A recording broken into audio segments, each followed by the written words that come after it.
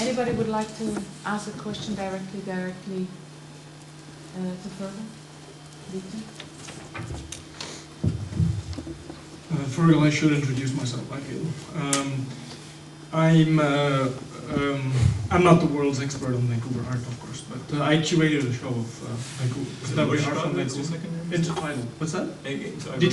Yeah, I read your name yours. That's good. Yeah. In fact, I've got a bad feeling a lot of us sneaked in there and something. So I'm just going to spout two remarks that may help, flesh out the argument a little more. One thing is that it's interesting that you bring up the legacy of music and the idea of the video clip and all that. And it's quite interesting to know, of course, that all these, these Vancouver school guys had a band together in the 70s, with Ian Wallace, like in their class jamming and Jeff and all that. And so, music has always been quite important to the scene, also in terms of it defining itself as like, urban versus hippie, all that. But then, secondly, and this obviously relates to Althea's work in a big way, I like the idea of the narrative and narration in the way that the city has produced an image of itself also in the international art world. And I'm glad that you brought up the felicitous sounding of the idea of the master narrative, because one of the problems that I find with a lot of that art world in a way is its obsession with mastery, and the obsession with mastery obviously has obsession with mastery, and with like the magisterial gesture, and like those notions are obviously infused also with very strong gender notions of masculinity and like very male subjectivity, and that is, I think, like that's one of the important things in a way in which Althea's work produces departure from that, because so much of that work, and especially Rodney, it's interesting to look at Rodney Graham's work. I don't think I've ever seen a woman in there, and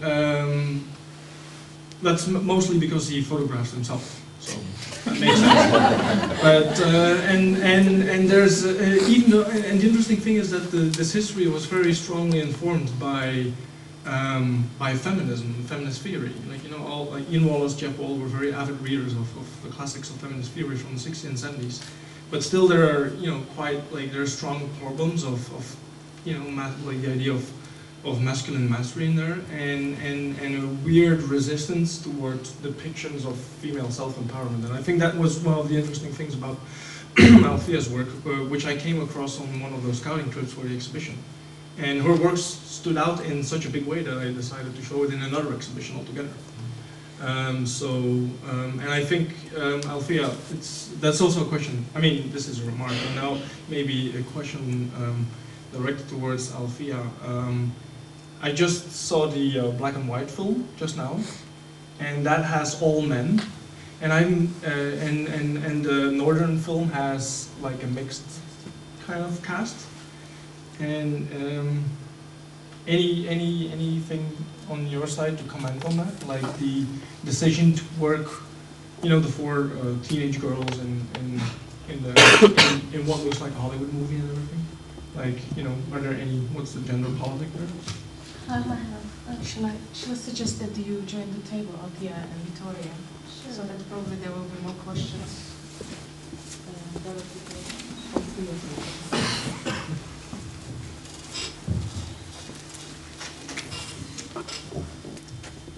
Well, is this mic on? Can you guys hear me? All right. In terms of your question with regards to the other projects, like for instance the Civildienst project that I made in Berlin with the young men, the easiest answer would be that it was a collaborative project that was conceived more or less from the beginning in terms of what their ideas were about what they were capable of doing, and it was also conceived within a very particular group, which was what would be called like conscientious objectors to military service, Zivildienstleistende in Germany, and so it was an all-male group to begin with, and none of them had any kind of performing ambitions before the project. Actually, well, maybe a couple of them had tried a few things, but. The criteria was less determined by terms of who was involved with the project, was less determined by an interest in presenting themselves as such, and more determined by the group of people that they were already, or the social situation that they were already implicated within. And then as it unfolded, what they and I together felt they were able to do compellingly turned into that project. So, and then with the film Northern, which is the one that's upstairs, the tree planting project,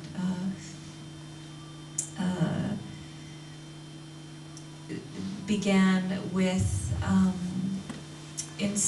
not entirely fixed, but I had a structural idea already before we shot about how that work ought to unfold, and then the roles that the participants played within that were less collaborative. They were collaborative to an extent, but I'd sort of given them these sort of situations to find their own way within. So A Memory Lasts Forever, which is the piece that you're maybe talking about, is looking like a Hollywood film or something like that, or a musical. Again, they were different.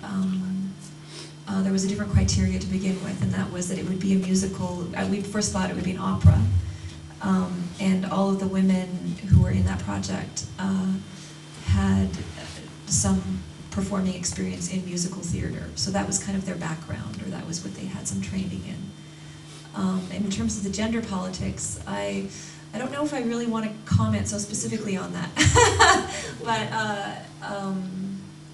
but I can say that I found it interesting that the way that I was guided by the people I worked with was very different in those two projects.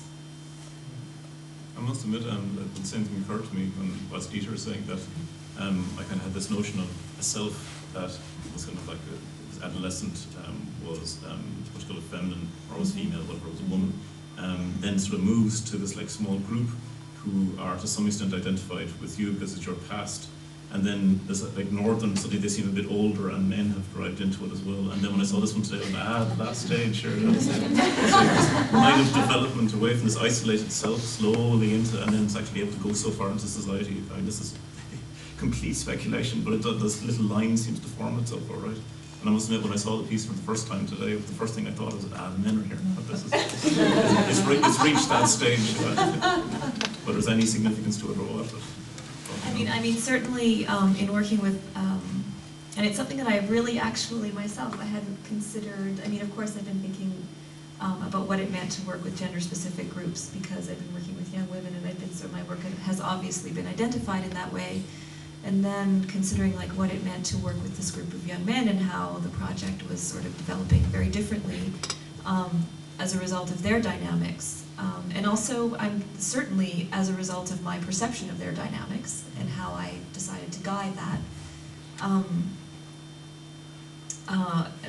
A dear friend of mine, Carrie Tribe, who's also an artist and who's worked with me closely on many of my projects as I have with hers, said to me partway through the Civil Needs Project, you know, I think it's so interesting the way that when you're working with, she'd worked with me on A Memory Lasts Forever and the Civil Needs Project and a number of other projects as well, as I said. The way that when you're only working with a single gender group of young people, there's a certain level of kind of trust in themselves and kind of camaraderie that develops that she doesn't think actually would develop in a mixed gender group. And I hadn't thought of it so much as such, but definitely there is a kind of like, there is a kind of relationship that develops with the people who I'm working with over the course of a long-term project, and a certain kind of like shedding of inhibitions amongst themselves that happens throughout the course of that development. So I don't know, that was her observation. That's not really answering the question. I mean, the thing is also that the first flash of the movie here, and you may pardon me for this, but also like the first thing I thought of was West Side Story. It was like the start, like, you know, the beginning of the musical, and you know, and that like the testosterone-fueled, territorial kind of behavior that fuels that movie, which, you know, it's a great movie. So, you know, I mean, and also like, yeah, and Victoria, you brought up Emily Carr, and I was glad to see that happen, of course, because you know, like here's the patron saint of West Coast art, and who served as an example for the Vancouver School, and who obviously also operated from this, you know, marginal position of like a Victorian a woman painter. So, I mean.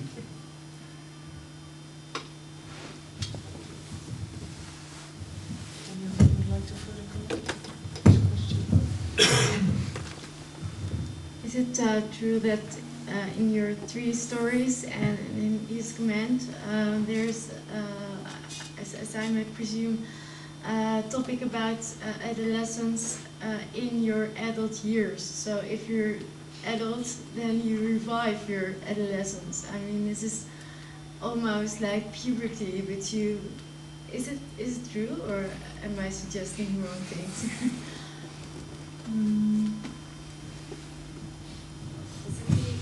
Yeah, the discovery of boundaries, or how you persuade the boundaries of, renewing your environment and everything around it.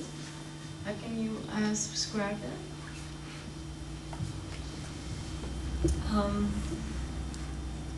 That's a hard question to answer, but I think that there's some, that it's a good question.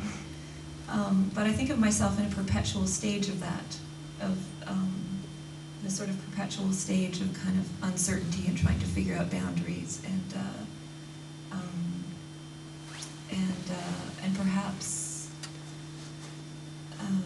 perhaps working with people who are quite certainly, you know, experiencing that in their lives is also, I find, a reflection of an artistic process, a particular kind of like vulnerability in artistic process or something like that.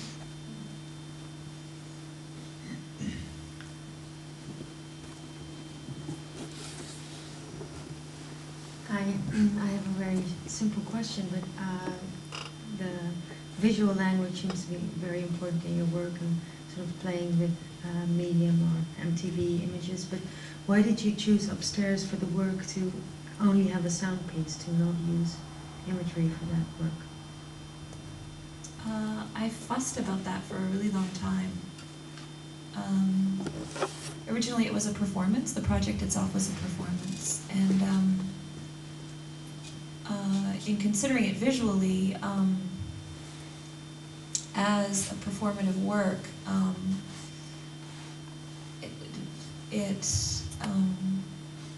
I think a lot of my work in different ways offers a kind of primacy to certain visual viewing positions and a certain kind of power to the viewer, which I think in some ways becomes undone over the course of viewing, perhaps, for some viewers. And being an audience member during that performance, I think, had a particular, in that case, heightened both visual as a static viewer, and then because of the ways that the kinds of politics played out over the course of that performance, emotional and kind of like ideological shifting going on during the performance, and that was really absent in the video documentation. It was quite leveling, and so I wasn't sure if the documentation of that project should be shown at all, actually. And then actually it was the case that Sabina had done a studio visit with me in Berlin, and we listened. We were talking about the project, and I couldn't get the video to work, only the audio, and we listened to it as an audio recording, and there was something kind of essential that came across just in the audio, and so that was when the decision was made that in fact the documentation could be shown just as an audio recording. The image of the choir just lined up across the stage as a photograph is really strong. The one that's actually we showed up in our it's quite more. Yeah, the architecture of that space too was kind of a consideration in the way that they existed within. It was a school auditorium in a military housing complex in San Diego.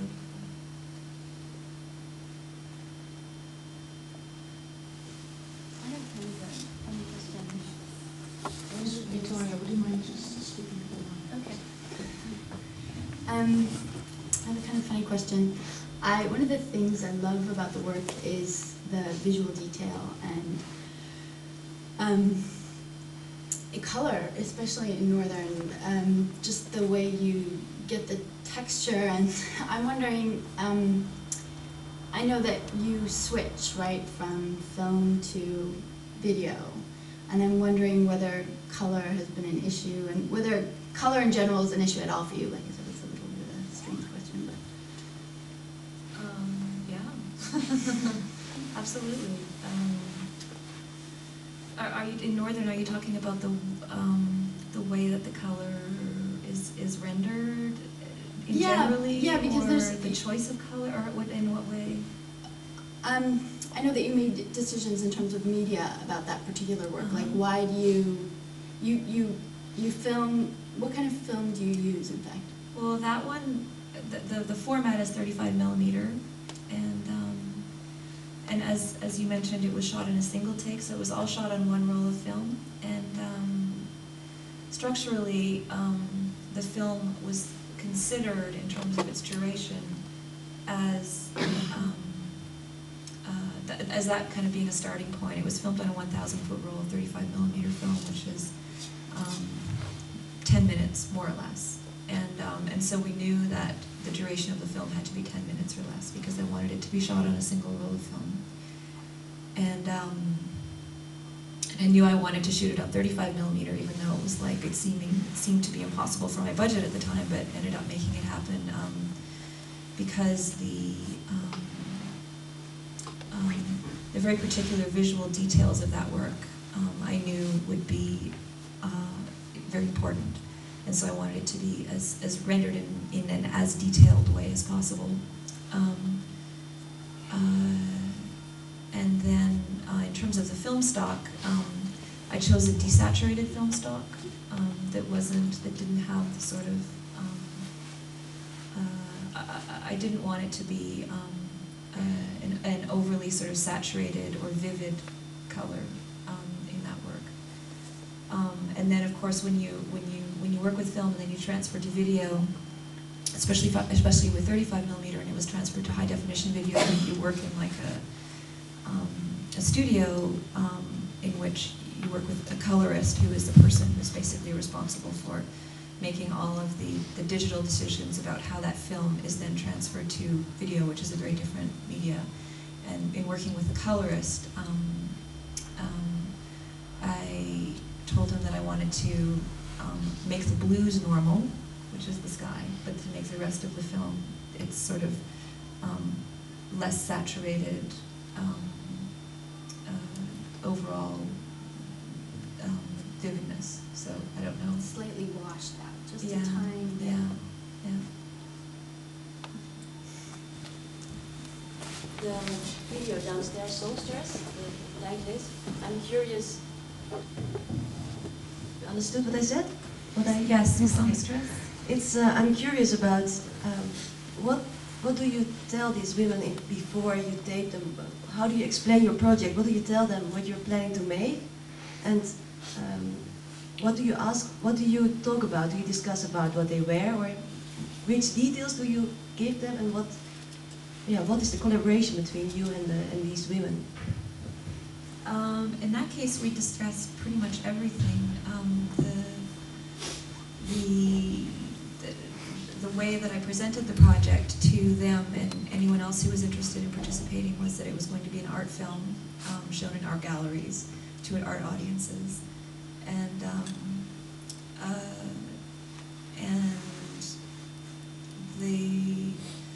I'm often asked like why I chose to work with the women that I did who were in that film, and the answer that I give is that that I found them all to be very compelling, and that I enjoyed what they were doing. I found something about their songs to be particular to their lives in a way. Like one of the girls, which is something that I think you get over, perhaps it doesn't sort of come right away, but one of the girls, for instance, is singing about her abusive family, which you might not get from like the first the first listen, but or you might not get it all actually because of the way that she decides to describe it. And some of the others are singing about other kinds of, first love or lost love, or those kinds of things that tend to be very, profound when you're 18, or not, or later on in life. In terms of the decisions about the locations and their wardrobe and that kind of thing, I more or less left the wardrobe up to them. I asked them to wear something that they liked,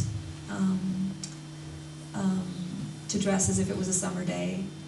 And the locations, it was my decision to film them all in natural locations around Victoria, around the city that it was made, and in some cases, the women chose their own location, and in some cases I chose one for them because they didn't know where they wanted to be filmed.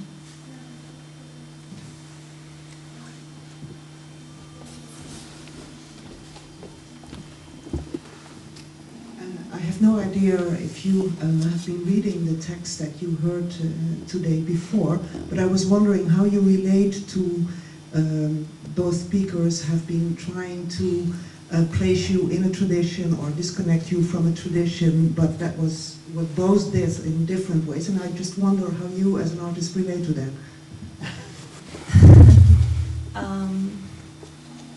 Well, I was saying to both speakers beforehand that it's interesting to me the way that my work is since I've been here in the Netherlands, the way that my work has been very particularly situated in a tradition of the Vancouver School, which is something that really doesn't happen to me in Vancouver. I'm not really considered to be part of that that history or that in a way that many other younger Vancouver artists are. So I find it flattering, but I also find it a bit unexpected. But I understand the reasons for it, and I think that particular ideas about social landscape and that kind of thing absolutely are important to my work and absolutely are important to those other artists as well. So, yeah. Oh, wait, was there a second part to your question? I can't remember. How I reacted to other... Well, no, I was just wondering I don't know if you read the text before or... I hadn't read the text before, but I had a sense, they both sort of gave me a sense of what the content of the talks were going to be. Well, I mean, for us, we have to relate to the text and try to catch up and to build a construction of that, but I was just wondering how that is for you. I mean, as an artist, it's really, it's such a treat to hear such considered, thoughtful thoughts about my work. It's just it's quite important and amazing. But more in a way, like how do you find the interpretation of Victoria about the nature, fiction of nature? Somebody waiting for the questions. Oh, okay. This question is for Fergal and Victoria. Because of the groups and people that Althea chooses to work with, there's a sense of politics around coercion and other kinds of themes related to the type of work that it is, but also in the collaborative process itself, because in the end the artist is still in charge in terms of what the work looks like in the end and how it's portrayed. And I'm wondering if either of you could speak to this idea of coercion and kind of place it.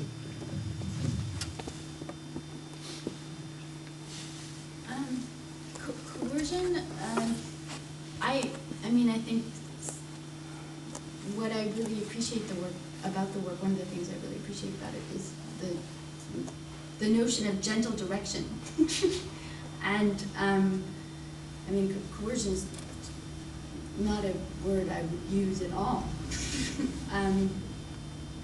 No, I think there's a way in which you build the relationships and they evolve on their own. And as I said in the paper, the artists, the collaborators evolve into artists, contemporary artists in their own right, and I think that's amazing. So I wouldn't use the word coercion. I don't think I'd use the word coercion either. One of the ideas I had was that maybe in some respects the early Vancouver stuff is more coerced, that everything in it is fixed. Often, I mean, there are often studio shots where everything is constructed within the image. You know exactly how it's going to look at the very end of it. And then when you get someone like Rodney Graham, there's a kind of an element of chance enters into it. There's a kind of an element he's performing, there's little bits of improvisation comes with it. And then here I think there's a huge element of kind of chance. They're let run sort of with themselves in many respects. And although it's a kind of a direction, I think it's more like a setting of a stage, and then they go and they perform at it. What happens then is another matter. I mean, it's kind of my argument that what happens is that there is we're at a moment when this kind of self-performance kind of gives itself away very naturally. This is the moment of reality TV as well as being the moment of what could have Althea's works. So when you put people on a stage, they almost naturally go into this kind of self-expression in a kind of a 60s tradition, but that it automatically or can very easily look staged and constructed. So I think it's actually almost the opposite of coercion in some ways. But whether it's setting the stage for something is another matter. That might be a different question. And I think one of the things too is that Althea is very sensitive about that particular issue. I mean, and that's why, like, for instance, when you talk about Jeff Wall, sometimes the word collaboration comes up, but you don't hear exactly who he was collaborating with. But I don't know, just the texts that I've read, I often hear the names of the girls in the text, and I love that. Like, I love that we get a sense of who they are and what they're going to do. And this is not something I feel from other artists who are also working in a collaborative mode, apparently. Yeah, Phil Collins's video pieces, the dance-a-thon set in Palestine, I don't think he gave the names to people. Right, exactly, just like that. Well, it's more like just have to get more response to the question she had, but maybe I pose another question. I mean, there is certainly a moment that the girls coming out of constraint or like the given frame that given by you, and yeah, and then either of you found that moment, and then how you relate it to this theatrical, awkward, or sometimes even horrific, or sense from the works.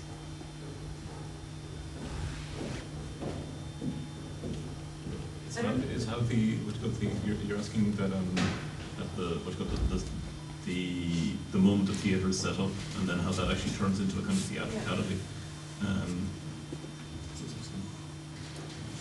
Does it happen naturally? I mean, I presume. I mean, especially when you consider the people you're advertising for very often. These are people who will perform anyway.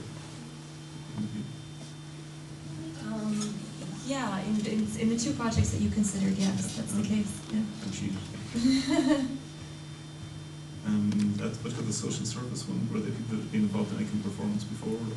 Mostly no, and the ones you had been, like, a couple of them had been in a high school play. I mean, I think that the contemporary art world, even if it isn't, thinks of itself as a discrete entity. And there's a sense in which those awkward moments in those videos break down that front, and they do it swiftly and effortlessly because they don't really even know they're doing it.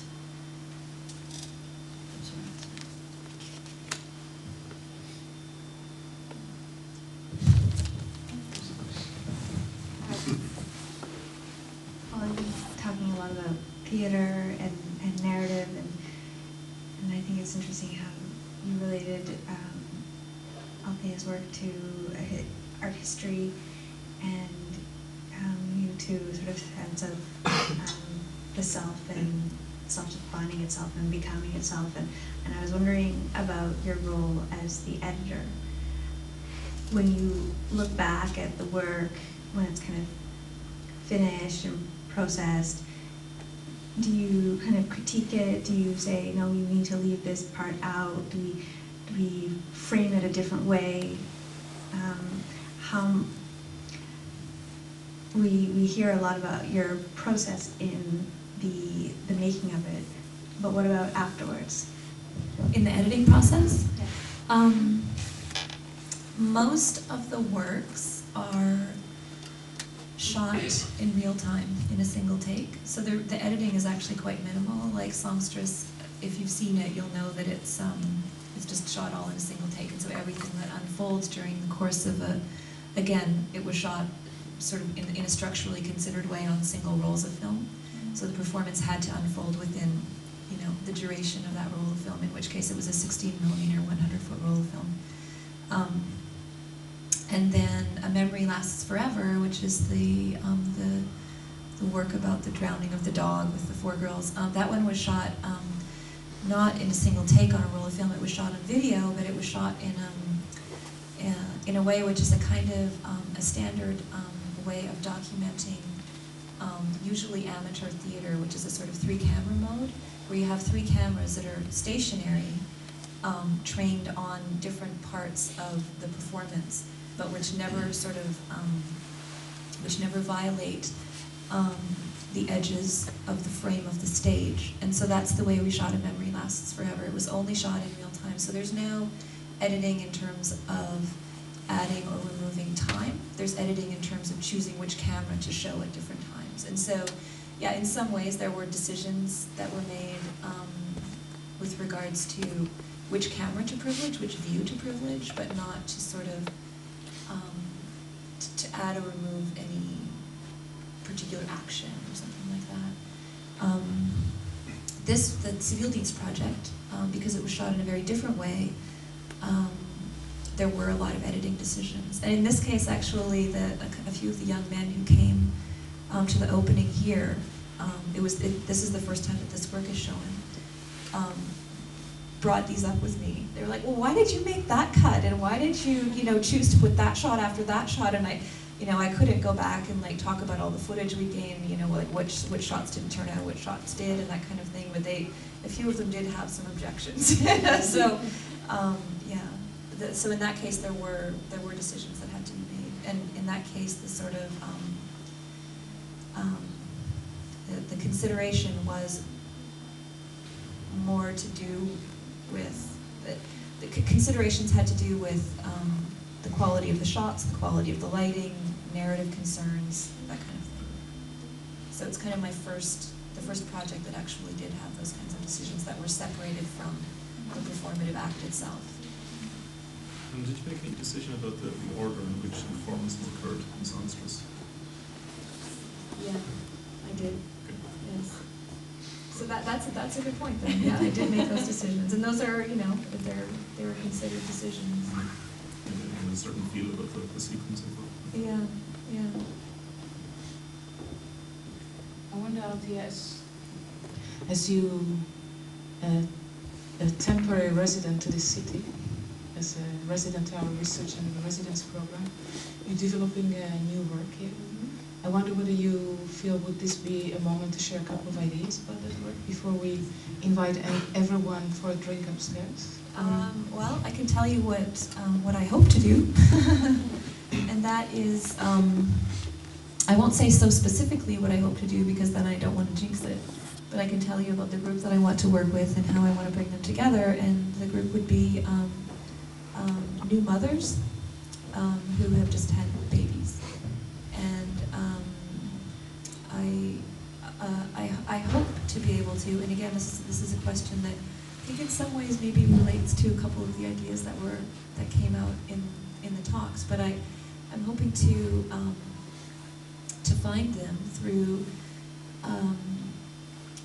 perhaps birth registries or some other way of gleaning official information about individuals here in Utrecht, and find a number of babies that have been sequentially born, and bring the babies and those mothers into